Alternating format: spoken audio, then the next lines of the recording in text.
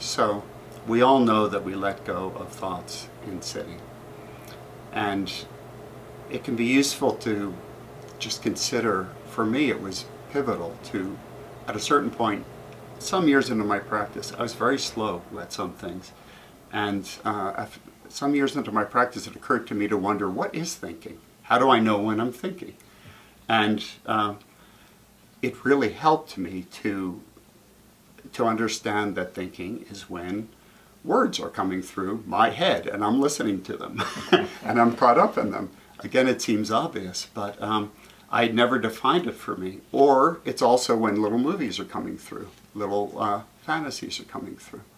Those are the two main things that take us away from present moment reality, is our thinking minds, right? Because it mostly has to do with thoughts about the past, thoughts about the future, or judging or evaluating or analyzing the present moment, which also separates us even from the present moment, right?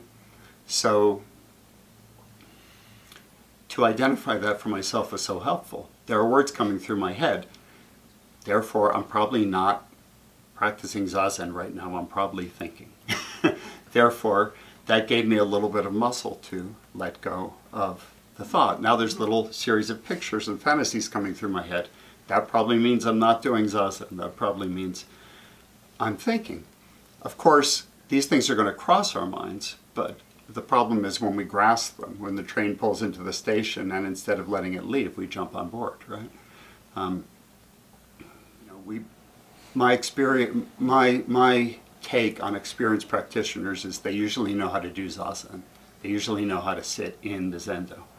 But outside the Zendo, oftentimes these other things creep in, right? One thing that is very, very difficult for many of us, including really seasoned practitioners, is work practice. So how do we keep our attention during work practice? Again, my advice for sesshin is don't leave reality. You know, so what's the reality of work practice?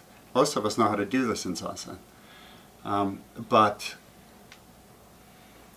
the practices that we do in the Zendo are transferable if we make that effort. It's easy not to make that effort or to forget to make that effort. One thing that I find really helpful is just to remember the breath is our most reliable anchor to the present moment. This is something we all started with in practice.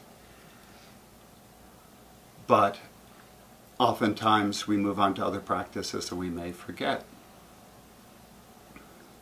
So one thing that's really helpful for me in work practice is to time the breath to my actions. Perhaps this is because I'm used to doing Qigong and yoga practices where you do that. It automatically becomes a meditative practice if action is tied to the breath. Or it has the opportunity to become if you tie your action to the breath. So, for instance, I was cleaning the bathrooms today. When you reach, I can reach in the basket and grab the paper towels on an in-breath and I can apply them to the mirror on an out-breath. And if I stay with my breath and time it with my action, guess what? I can stay pretty locked into the present moment experience. The thing is, it's actually more pleasant to stay locked into our present moment experience, because where's our mind going to go if we don't? It's very likely to drift towards what are the preoccupations that we had before we came in, our worries and distractions.